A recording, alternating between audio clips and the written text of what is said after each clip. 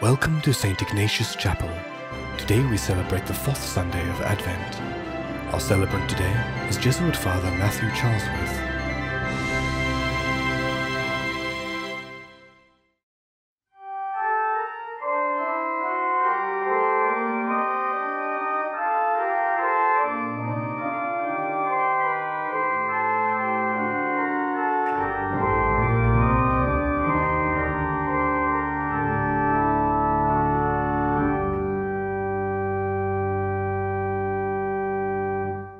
In the name of the Father, and of the Son, and of the Holy Spirit. Amen. The grace of our Lord Jesus Christ, the love of God, and the communion of the Holy Spirit be with you all. And with your spirit. My brothers and sisters, welcome to this fourth Sunday of Advent. As is tradition, during Advent we light candles, and this week we light the fourth candle to remember the coming of Christ this Christmas.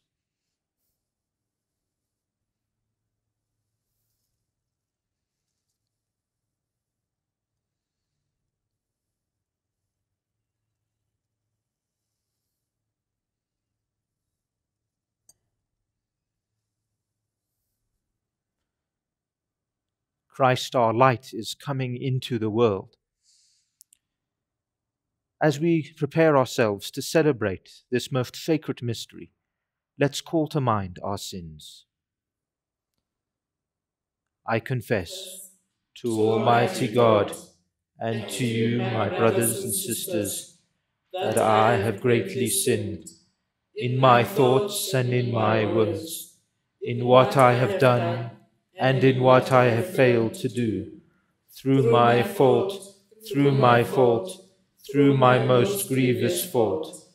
Therefore I ask Blessed Mary, ever Virgin, all the angels and saints, and you, my brothers and sisters, to pray for me to the Lord our God. May Almighty God have mercy on us, forgive us our sins, and bring us to everlasting life. Amen. Lord, have mercy. Lord, have mercy. Christ, have mercy. Christ, have mercy. Lord, have mercy. Lord, have mercy. Let us pray.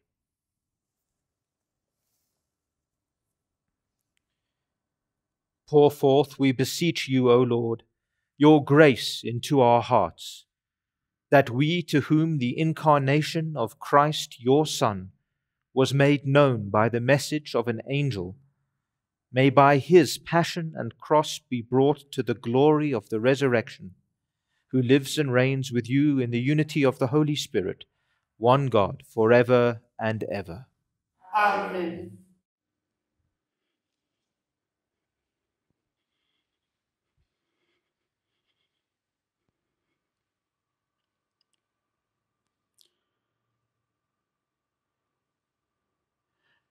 A reading from the second book of Samuel.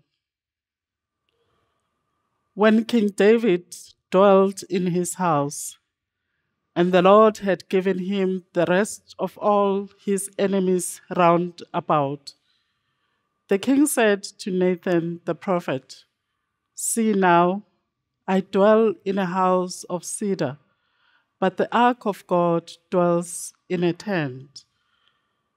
And Nathan said to the king, "Go, do all that is in your heart, for the Lord is with you." But that same night, the word of the Lord came to Nathan, "Go and tell my servant David, thus says the Lord, would you build me a house to dwell in? I took you from the pasture, from following the sheep, that you should be prince over my people Israel, and I have been with you wherever you went, and have cut off all your enemies from before you, and I will make for you a great name, like the name of the great ones of the earth. And I will appoint a place for my people Israel, and will plant them, that they may dwell in their own place, and be disturbed no more. And violent men shall afflict them no more, as formerly from the time that I appointed judges over my people Israel. And I will give you rest from all your enemies. Moreover, the Lord declares to you that the Lord will make you a house when your days are fulfilled and you lie down with your fathers. I will raise up your offspring after you, who shall come forth from your body, and I will establish his kingdom. I will be his father, and he shall be my son. And your house and your kingdom shall be made sure forever before me. Your throne shall be established forever. The word of the Lord. Thanks be to God.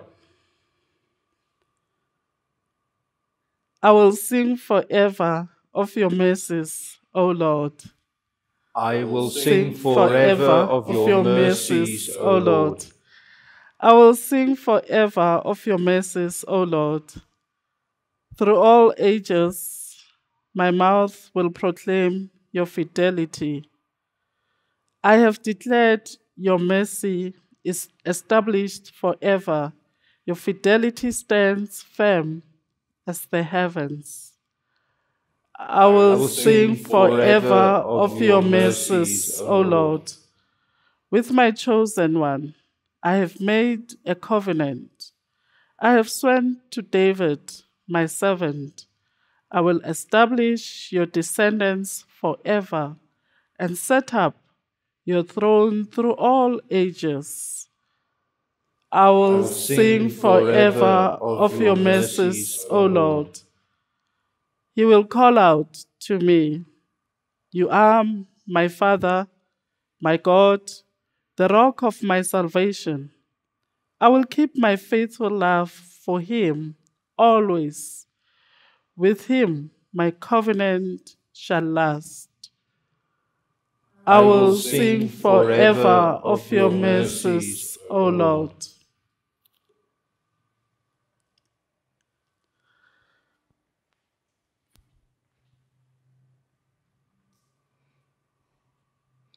A reading from the letter of St. Paul to the Romans.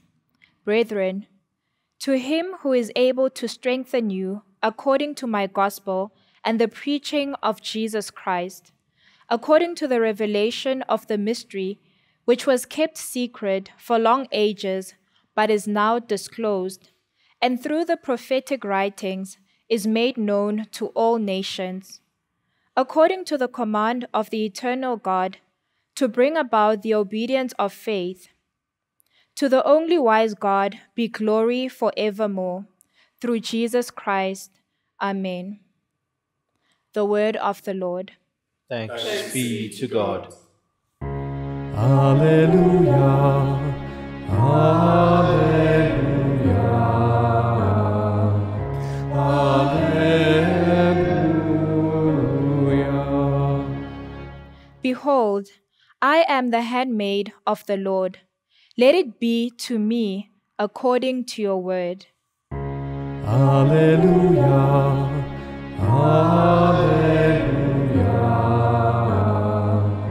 Alleluia.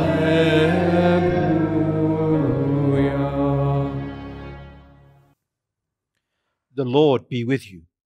And with your spirit. A reading from the Holy Gospel according to Luke. Glory to you, O Lord. The angel Gabriel was sent from God to a city of Galilee named Nazareth, to a virgin betrothed to a man whose name was Joseph, of the house of David. And the virgin's name was Mary. And he came to her and said, Hail, full of grace, the Lord is with you. But she was greatly troubled at the saying, and considered in her mind what sort of greeting this might be. And the angel said to her, Do not be afraid, Mary, for you have found favor with God. And behold, you will conceive in your womb and bear a son, and you shall call his name Jesus. He will be great and will be called the Son of the Most High, and the Lord God will give to him the throne of his father David, and he will reign over the house of Jacob forever, and of his kingdom there will be no end. And Mary said to the angel, How will this be, since I do not know man? And the angel said to her, The Holy Spirit will come upon you, and the power of the Most High will overshadow you. Therefore the child to be born will be called Holy, the Son of God. And behold, your kinswoman Elizabeth, in her old age, has also conceived a son. And this is the 6th month with her who was called barren. For with God nothing will be impossible. And Mary said, Behold, I am the handmaid of the Lord. Let it be to me according to your word. And the angel departed from her. The Gospel of the Lord. Praise to you, Lord Jesus Christ.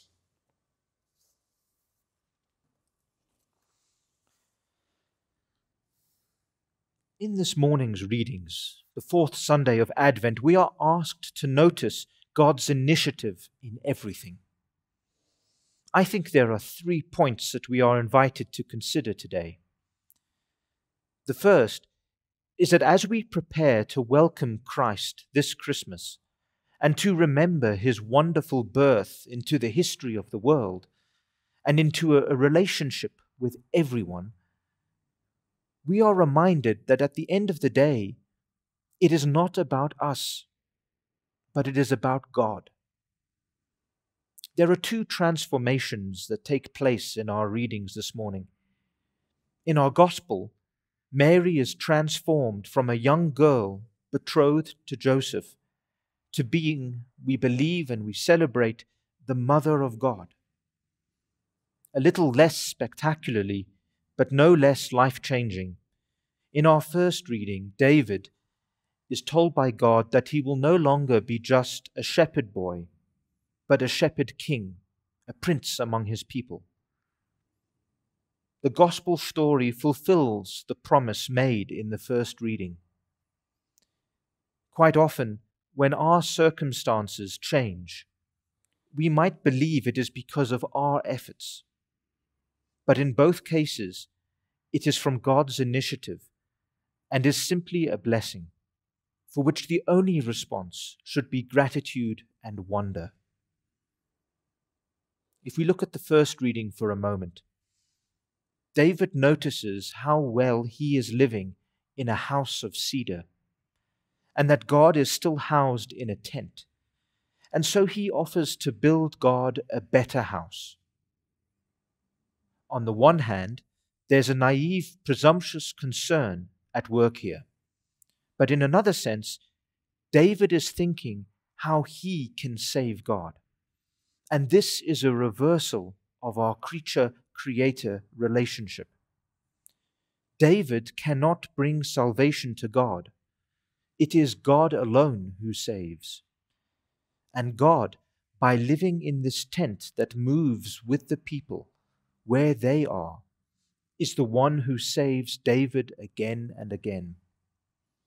God reminds David that it was God who took him from the pasture and plans to bless his offspring.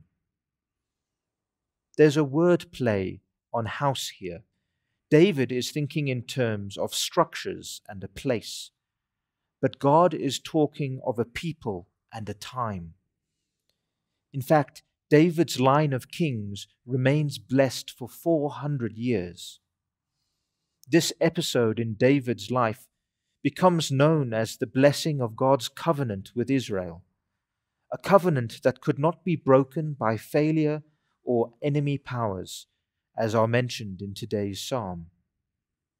when eventually the Davidic rulers were eliminated in the Jewish exile, a hope grew within Israel that God would restore the dynasty and re-establish his covenant. Once the nation returned from the exile and identified this wonderful event as God's restoration of the covenant, the hope sprang up that he would someday also re-establish David's heir and give the people political independence as well. And this is where Jesus the Messiah enters. But even he surprises his followers. At each stage, God is inviting us to think bigger and stretch our imagination of who God is. Remembering that we are creatures to be saved by God and that we can do nothing without God is, I think, the point that our first reading is trying to make today. We cannot encase God in a single place, the house of cedar. God dwells with his people in that image of the tent. It is where the people are, and we have to recognize God with us and allow God to save us time and time again. The second point is that God is a God of surprises, and we should try to see things from God's perspective. Sometimes God does the opposite of what we ask, but in God's plan, it is always the thing we need, rather than the thing we want, that God will bless us with. As our second reading says, this is only what Scripture has predicted, and it is all part of the way the eternal God wants things to be. He alone is wisdom. Give glory, therefore, to him through Jesus Christ forever and ever. We recall that tragedy befell the Jewish nation when they were exiled, and it's hard sometimes to see blessings whilst living through a tragedy, as we might well reflect on the events of 2020 and COVID-19. But God's blessings are there in the faithful love that God has for us. We need to see things through God's eyes and not see things from our own perspective. When we read the prophets in light of the death and resurrection of Jesus, which is really the whole theme of the letter to the Romans, Christians understood that God had planned salvation to come with the lowly entrance of Jesus into our world. It was a coming that was hidden from many Jewish believers, but not all of them. And it was revealed to pagans as well, many of whom did believe. Indeed, instead of a great Jewish hero destroying pagans, God sent a Messiah who would call together both Jews and Gentiles to follow in his ways. Our gospel this morning talks about how God will use the lowliest of his servants to achieve the dreams of the poor and the mighty alike. Mary is presented as someone who, aware of her own unimportance, is unsure of why she was chosen and is disturbed by the news of this pregnancy. In fact, she was terrified and afraid. Yet she finds it within herself still to say yes to God. And that, I think, is the third point we are asked to reflect upon today. How do we say yes to God in our own lives, even when we are afraid?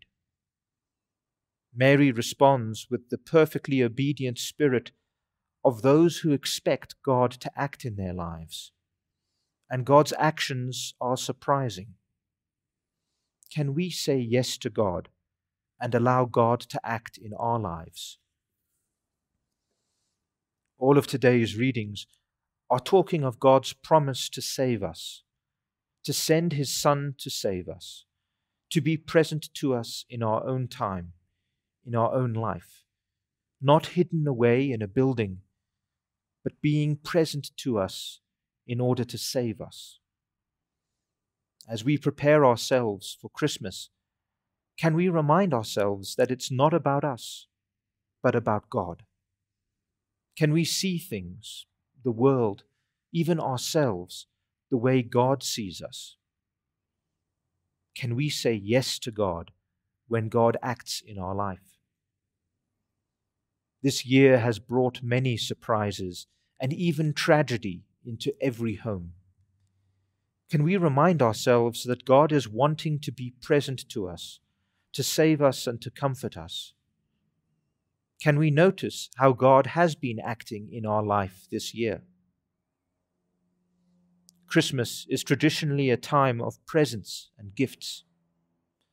There have been several gifts given to us this year. One is the way we now treasure and protect human life and our relationships in families. God is making us aware of how our economies need to be at the service of people and not people at the service of our economies. In the midst of tragedy and loss and fear, there is always hope. Hope and trust that God is with us, that He will not abandon us. And in fact, we celebrate God with us this coming Christmas, where we remember how God entered the world in the most unlikely of ways, and that God's coming changed everything. God's blessings are everywhere, in the air we breathe, in the people we love, in the good persons we are called to become. But God is not content with just blessing us with things and people. He wants to bless us with God's self. And so Christ entered the world. This is what we are preparing to celebrate and to give thanks for. Let's spend some time now in prayer, considering what gift we want to be to those we love, to our families and our friends. Let's pray that we might see the God of surprises and be able to say yes to the blessings He is wanting to gift us with.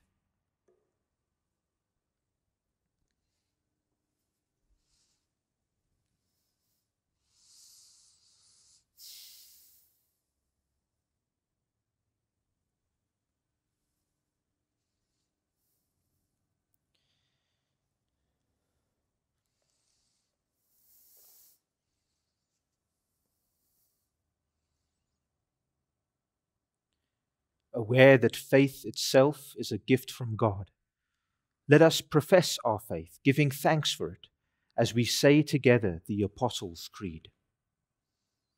I believe in God, the Father Almighty, creator of heaven and earth, and in Jesus Christ, His only Son, our Lord, who was conceived by the Holy Spirit, born of the Virgin Mary, suffered under Pontius Pilate, was crucified, died, and was buried.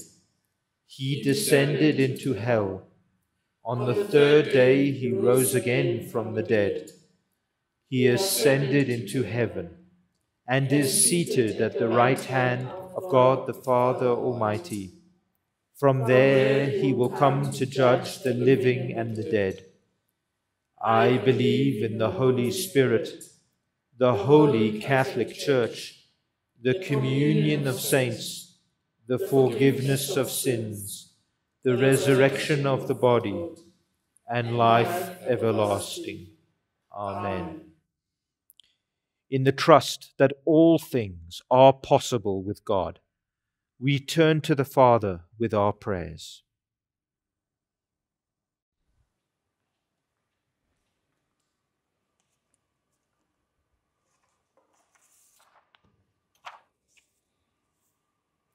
For Pope Francis, our bishops, priests, and deacons, that they may continue to guide us and lead us in the ways of holiness. Lord, hear us. Lord, graciously hear us. For our world, that government bodies may safeguard the rights and dignity of every person, from conception to death, through the laws they enact and the policies they develop. Lord, hear us. Lord, graciously hear us. for our Advent celebration, that it would be a time of reflection on the coming of Christ, filled with prayer, repentance, and love for God and neighbor. Lord, hear us. Lord, graciously hear us. For those whose lives are closely linked with ours, that we may serve Christ in them and love one another as Christ loves us. Lord, hear us. Lord, graciously hear us. For those who find Christmas a time of difficulty rather than joy, especially children and those who are vulnerable or at risk, that they may be comforted by God's grace working through others. Lord, hear us. Lord, graciously hear us. For all pregnant women, especially those experiencing difficulties, that they may find strength through prayers to our Blessed Mother. Lord, hear us. Lord, graciously hear us. For our own community of faith, that we may accept the challenge to model our lives on the life of Christ in response to his call to lead lives of holiness. Lord, hear us. Lord, graciously hear us. For all the sick and suffering, the homeless, the unemployed, the lonely or housebound, and all those suffering from addictions, and anyone in any kind of distress, that they will draw hope from the coming of the Christ child. Lord, hear us. Lord, graciously hear us. God of everlasting love, we ask you to answer our prayers and pray that only your will be done in and through us. We ask this in his name, Christ Jesus our Lord. Amen.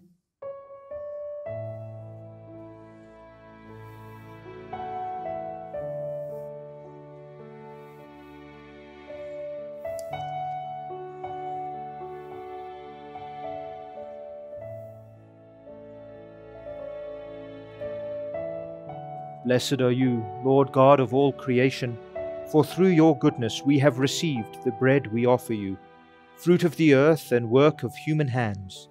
It will become for us the bread of life. Blessed be God forever.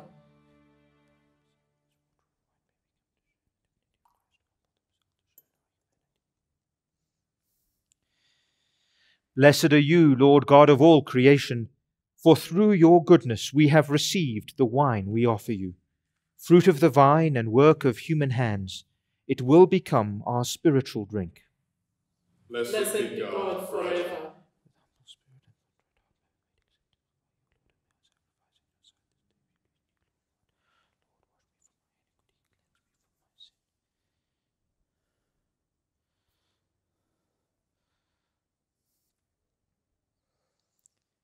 Pray, my brothers and sisters, that my sacrifice and yours may be acceptable to God, the Almighty Father.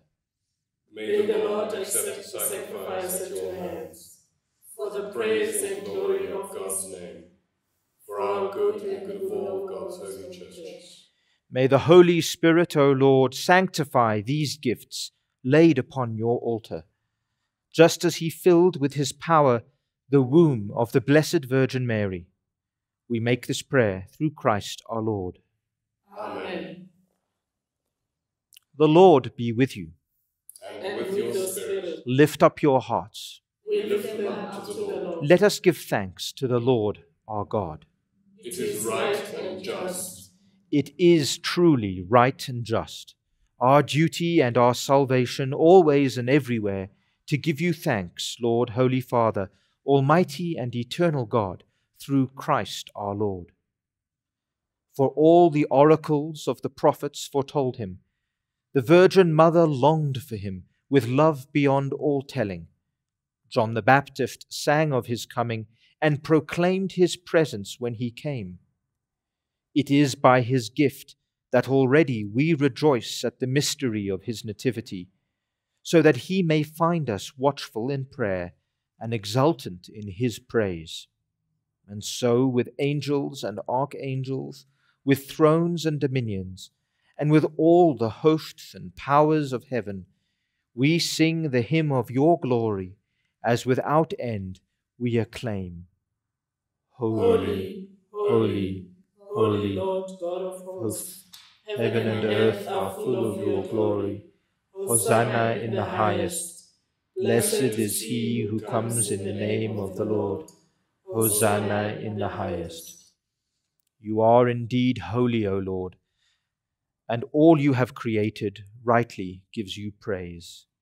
For through your Son, our Lord Jesus Christ, by the power and working of the Holy Spirit, you give life to all things and make them holy, and you never cease to gather a people to yourself, so that from the rising of the sun to its setting, a pure sacrifice may be offered to your name. Therefore, O Lord, we humbly implore you, by the same Spirit, graciously make holy these gifts we have brought to you for consecration, that they may become the body and blood of your Son, our Lord Jesus Christ, at whose command we celebrate these mysteries. For on the night he was betrayed, he himself took bread, and giving you thanks, he said the blessing, broke the bread, and gave it to his disciples, saying, "Take this, all of you, and eat of it, for this is my body, which will be given up for you."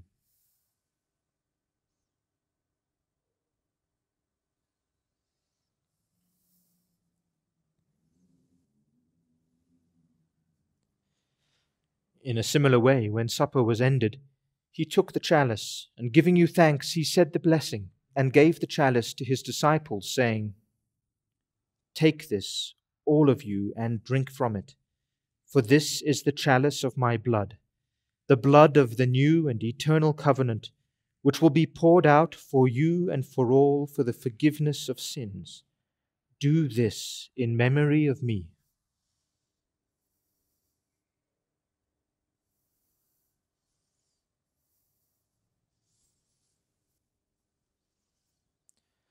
The mystery of faith. When we eat this bread and drink this cup, we proclaim your death, O Lord, until you come again. Therefore, O Lord, as we celebrate the memorial of the saving passion of your Son, his wondrous resurrection and ascension into heaven, and as we look forward to his second coming, we offer you in thanksgiving this holy and living sacrifice. Look, we pray, upon the oblation of your church, and recognizing the sacrificial victim by whose death you willed to reconcile us to yourself, grant that we who are nourished by the body and blood of your Son and filled with his Holy Spirit may become one body, one spirit in Christ.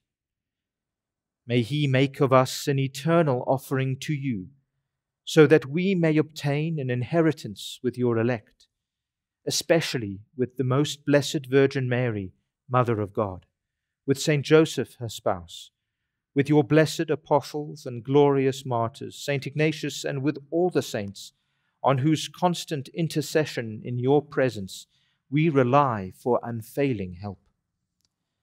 May this sacrifice of our reconciliation, we pray, O Lord, advance the peace and salvation of all the world. Be pleased to confirm in faith and charity your pilgrim church on earth, with your servant Francis, our Pope, and Buti Tlhale and Duncan Soke, our bishops, the order of bishops, all the clergy, and the entire people you have gained for your own. Listen graciously to the prayers of this family, whom you have summoned before you. In your compassion, O merciful Father, gather to yourself all your children scattered throughout the world. To our departed brothers and sisters, and to all who were pleasing to you at their passing from this life, give kind admittance to your kingdom. There we hope to enjoy forever the fullness of your glory, through Christ our Lord, through whom you bestow on the world all that is good. Through him, and with him, and in him, O God, Almighty Father, in the unity of the Holy Spirit, all glory and honor is yours, for ever and ever. Amen. At the Saviour's command, and formed by divine teaching, we dare to say together, Our Father, who art in heaven, hallowed be thy name. Thy kingdom come, thy will be done on earth as it is in heaven. Give us this day our daily bread, and forgive us our trespasses, as we forgive those who trespass against us. And lead us not into temptation, but deliver us from evil. Deliver us, Lord, we pray, from every evil. Graciously grant peace in our days, that by the help of your mercy we may be always free from sin and safe from all distress, as we await the blessed hope and the coming of our Saviour, Jesus Christ. For the kingdom, the power, and the glory are yours, now and forever. Lord Jesus Christ, who said to your apostles, Peace I leave you, my peace I give you. Look, not on our sins, but on the faith of your church, and graciously grant her peace and unity in accordance with your will, who live and reign forever and ever. Amen. Holiday time, and especially near Christmas, can be very stressful at home. And so I'd like to invite you to think of all the people that you love, that you would like to make peace with. May the Prince of Peace enter your hearts, as we say, the peace of the Lord be with you always. And with your spirit.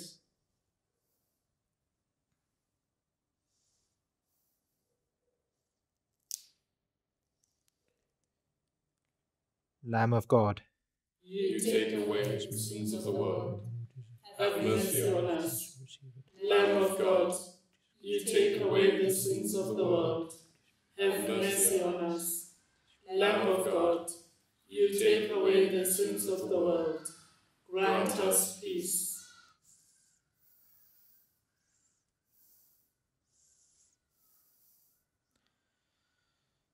behold the Lamb of God. Behold him who takes away the sins of the world. Blessed are those called to the supper of the Lamb. Lord, I am not worthy that you should enter under my roof, but only say the word, and my soul shall be healed. May the body and the blood of Christ keep us safe for eternal life. Amen.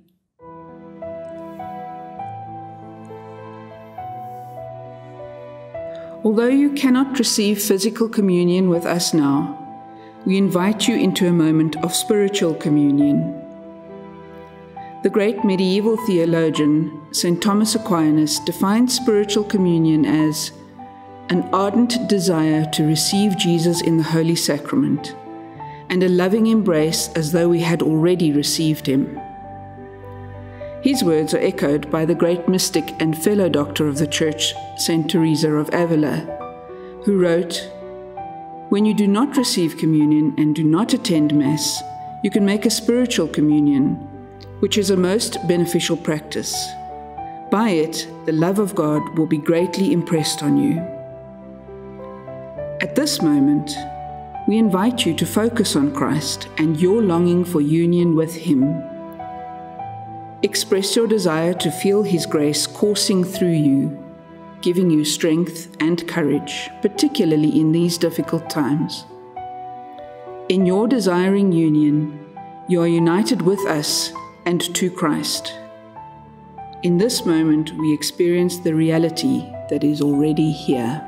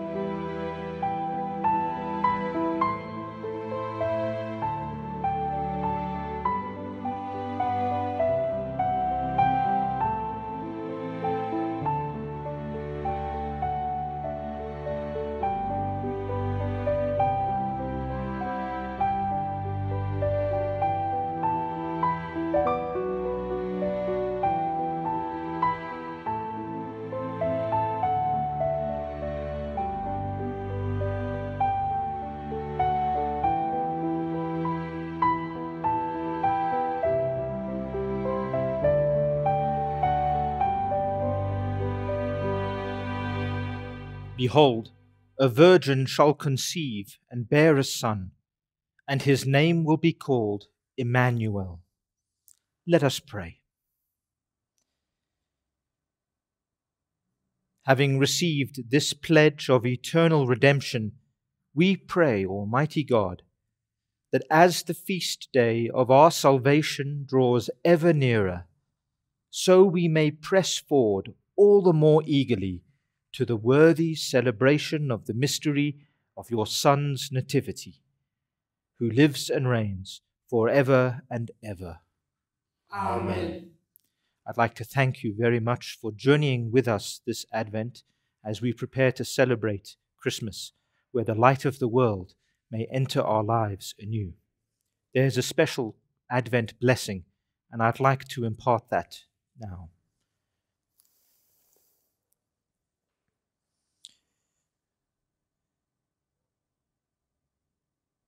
The Lord be with you. And with your spirit.